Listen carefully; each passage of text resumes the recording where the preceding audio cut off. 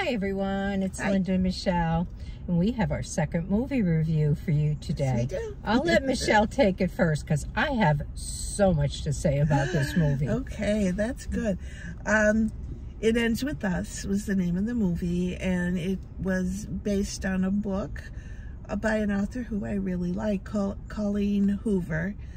And I was very psyched to come see this movie because I did enjoy the book a lot. And honestly, I was kind of disappointed in the movie. It just moved a little bit too slow for me. There wasn't a lot of action, in my opinion. The story was, I don't know. I'm trying to think what the word would be, but it was kind of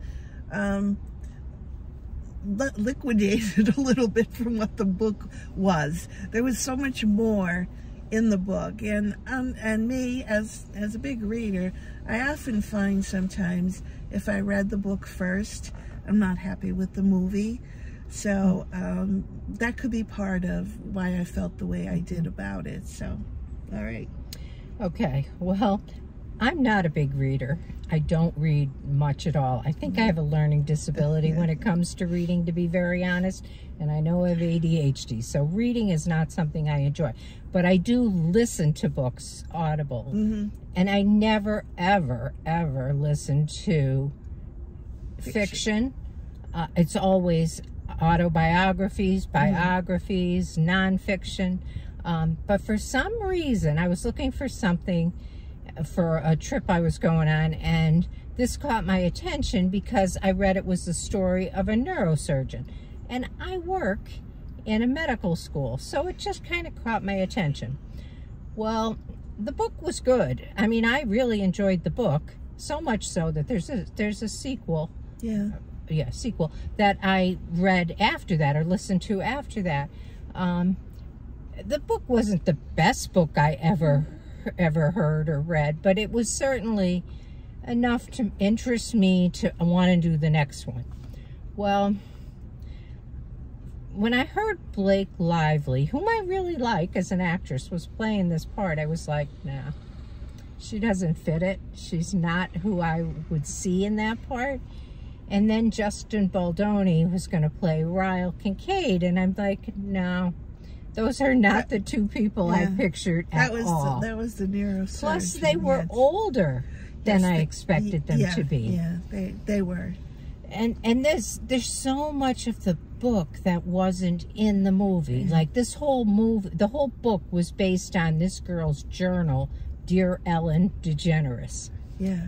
And that they showed her watching Ellen on TV one time. It kind of went back and forth between her youth and her family experience, and then the current time and what she was experiencing with her husband. And the actress that played Blake Lively, that character's name was Lily Bloom. The girl who played Lily Bloom as a child looked almost identical to Blake Lively. She really did. Almost identical. Yeah. Like you really would have believed it was a young Blake, but it wasn't. But Blake did a great job playing that role. She just wasn't who I expected. Her flower shop didn't look like I expected it to look. None of that, okay? So that all disappointed me.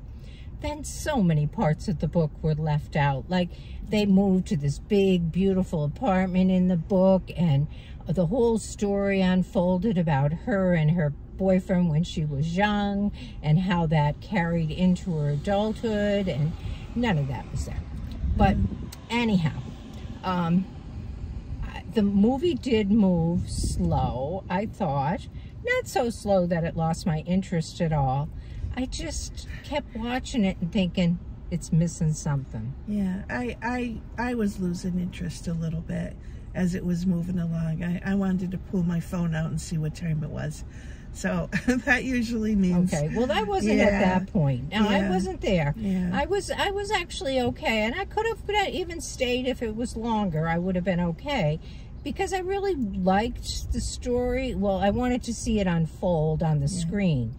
If you aren't knowledgeable, if you don't know, have any information about the story, it's about domestic abuse, really, Yes, and yes. generational abuse, you know, and how we Yeah. carry that forward from one generation to another. And it ends with us is the, you know, the title of it, because that is where it ended. But it just, I don't know. I was disappointed.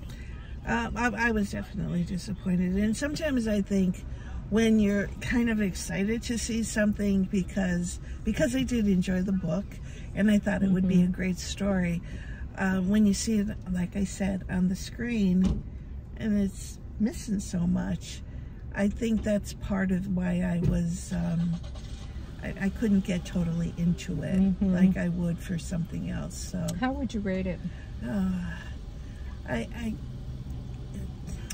it's hard. I was expecting to be able to give this I one know, a 9. I know, and I didn't. I'm going to say a 5. Oh, honestly. no, I'm way different than that. Are you? Where are you Yeah, I'm at about a 7. at? Are you?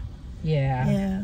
I would even go a 7.5 Oh, with okay. it. Okay. Yeah, I mean, I enjoyed the movie. Yeah. It just wasn't, I wish the characters were younger. I wish it was different people playing those characters.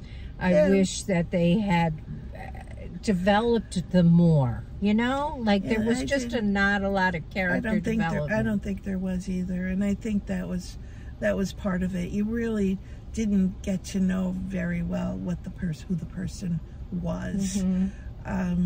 Especially, I think the husband, Ryle. I mean, he was in and out of there, and even the ex-boyfriend when she was a teen. I mean, he played a good role, but it was a very abbreviated role. Yes, very abbreviated. Yeah, there was so much more to the movie. I Yeah. mean, they left out the parts about Atlas being sick when he got the flu. Yeah, There was just so much left out. Yeah, But anyhow, that's what we think. we wanted to get this out just for you, in case it's a case. movie you're headed to see, because I do know that there is a lot of interest in this. There is a sequel. It's called It Begins With Us, and it is the story of Lily Bloom and Atlas Corrigan. Yeah. If you watch the movie and want to continue with where does it go after this, it's written by Colleen Hoover. We had another friend with us too, and she enjoyed it. Yeah, she did. Yeah, because but she didn't read the book. I know, and I said, oh, maybe that's the reason, but she liked it, so you might like it a lot too. Yeah, I did try to look at it through those eyes, though, of not watching it or not reading the book, and it was near impossible to do that.